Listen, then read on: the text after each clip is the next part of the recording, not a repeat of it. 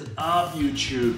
I'm going to do a 4-part series, a nice little 4-part series for you. It's nothing to do with thrifting, nothing to do with thrifting. We're in the bar and I am going to tell you my top 5 things, to watch while you're home and isolated. You've got the little Netflix flickety flick, you've got fucking Stan right there, you've got a little Disney fucking channel right, yo. But you don't have anything you can watch. You've run out of things to watch, but you need suggestions. I'm going to give you a top 5. My top 5 things at the moment that I think that you should watch while you're isolated at home. I've watched them for you. I'm going to tell you about them, and you're going to put them on your list, and you're going to watch them. I've got a 4-part series. It's going to be 20 things altogether. 5 things today. Yes, there's going to be a lot of horror stuff in there, but you know, horror's good, so let's do this. Let's do it. Lights, camera, action, baby. It's movie time. Don't wanna complication.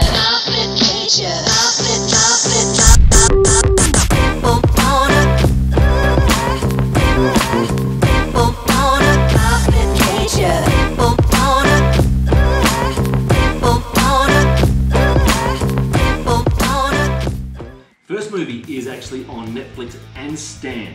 This is one of those movies that you will just skip right past and you won't even give a chance. Give it a crack. It's called No Escape. It was back in 2015 this one was released, and Owen Wilson is your main star in this. Give it a crack. Now the first 20 minutes, if you can get past the first 20 minutes, it gets intense. Fucking intense. So the storyline is a couple, Owen Wilson and his wife, and their 2 daughters. They relocate to Asia, and only to find themselves caught in the middle of a dangerous fucking war with these Asians. Now, realizing that the foreigners are being murdered on the spot, like I'm talking brutally murdered on the spot, they make a desperate decision to escape the violence on the streets and their hotel and seek refuge to the American embassy. Now, while they're trying to avoid detection from the merciless rebels, they've got to make their way to the embassy.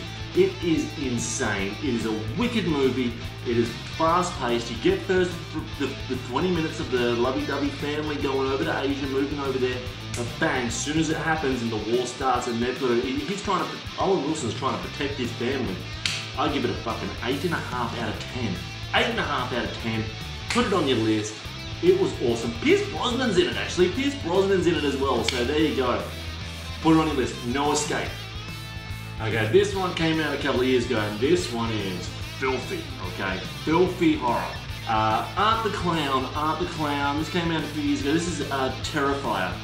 This basically has no plot. It's very violent, but it makes up for that truly creepy villain. And there's some very well done, incredibly brutal gore effects in this movie. The acting is perfectly fine. Nothing amazing, but it's perfectly acceptable, because a lot better than you usually get in a low-budget horror film these days, because low-budget horror films are so shit at the moment. But this one was just low-budget and brilliant. Nearly no storyline. Art the Clown is just stalking these girls, and the murder scenes are absolutely brilliant. Absolutely brilliant. This takes me back to my old days of the horror movies, where the killing scenes are just amazing and mental, but the gore and the killing scenes that the director has done in this movie is just absolutely brilliant, and because I know it's fake, that's why I can enjoy it so much. Art the Clown is just perfect. His character, this clown, he is the silent killer. He's just silent the whole time, and that's what's more creepy about him. He's just this clown that is a fucking creepy clown. Terrifier, please watch this one. I give this one 9.5 out of 10. I fucking love this movie, and they are doing a sequel, and I can't wait, and I hope it's as gory as this one. But watch the Terrifier, man. Please watch the Terrifier. Do not have your kids around when you watch this movie. Do not. Terrifier. This one is just simply titled Clown. This one is actually on Netflix and it's on Stan, and this was brilliant. Myself and Kelly both found this on there and thought we'll give this a crack. We watched it, absolutely brilliant. Now, storyline's a little boy's birthday party, and it gets ruined when his entertainment clown cancels on turning up. So his father finds a clown suit and becomes the new entertainment. But something's a bit weird about it. There's an evil curse, and it won't come off. So this clown suit will not come off the dad now, and he's getting more and more evil with this clown suit on. He specializes in eating little kids, and everything after that goes downhill for the dad. It's absolutely brilliant. I thought it was so good. For another B-grade horror movie that's on Netflix and on Stan that you're paying your $10 a month for, give it a crack. It's gonna scare you. You need a little bit of scare in your life. Don't think that someone's sick because they're watching a fucking horror movie about a clown. Don't you worry about that shit. Watch it, enjoy it, enjoy it. You'll even have a few little laughs as well. And some of the horror scenes and kill scenes are fucking absolutely brilliant. Especially a little scene with his nose. You're gonna love that one.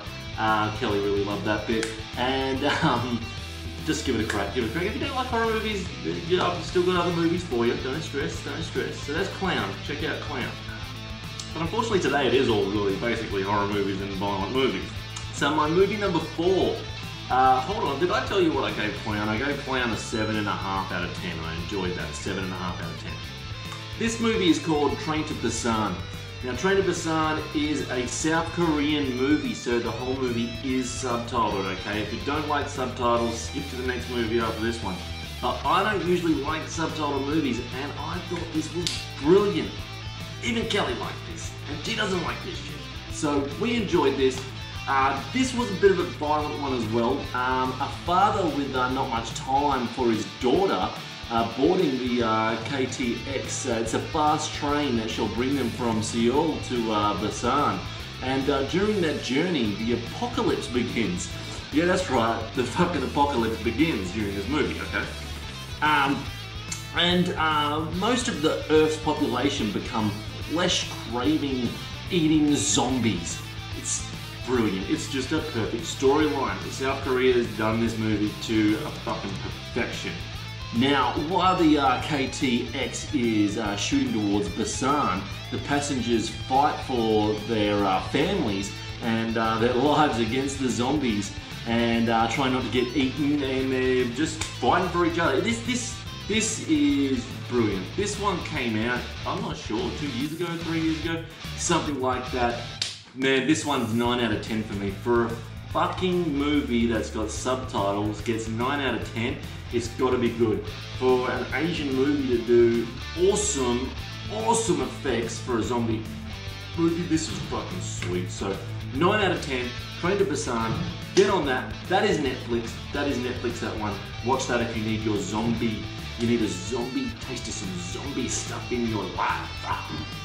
Alright, my last one, number 5, isn't horror/gore, but this is violent as well, but this will keep you on the edge of your seat. This movie is 10 out of 10 for me, so stick with me. 10 out of 10, stick with me. Now this is on Stan. If you don't have Stan, it's only $10 a month. Stan, get on Stan. This is Eden Lake. Eden Lake is an absolutely brilliant movie, absolutely brilliant. The main star, I don't even know his name, but he played Magneto in all the new X-Men movies, so there you go, it must be fucking good. And I think it was before he even did the X-Men movies. So the storyline on this one goes, basically this boyfriend and girlfriend go camping and escape for a romantic weekend away, and the bloke planning to propose has found this remote lake enclosed location in the woodlands, and seemingly deserted. The couple's peace is like shattered when a gang of obnoxious kids, they come and fuck up their campsite, just absolutely fucking provoking the adults, provoking the shit out of the adults. The gang steals the couple's belongings and vandalizes their car, leaving them completely stranded. Now, when the main bloke confronts them, his tempers flare and he suffers a shocking and violent attack. Now, fleeing for help, his missus is subject to an absolutely brutal and relentless game of cat and mouse, as she's got to try and get back and help her husband as well. or boyfriend, or whatever the fuck he is. And as she is desperately trying to get back, her young pursuers are trying to follow him and her in opposite directions. It is one hell of a fucking movie. These young little punks, you just want to fucking absolutely hurt these motherfuckers, but they are violent young teenage kids and they are getting the better of two adults. It is brilliant. Could you imagine going camping and this happens to you and your missus and these young little punks just start fucking terrorizing you? This is a brilliant, brilliant movie, and this is one of those ones where you sit back and you just go, holy shit, if this ever happened to me, I'd be fucking well pissed off, man. Because you would beat the fucking living shit out of these little pricks. But I'm not going to tell you what happens.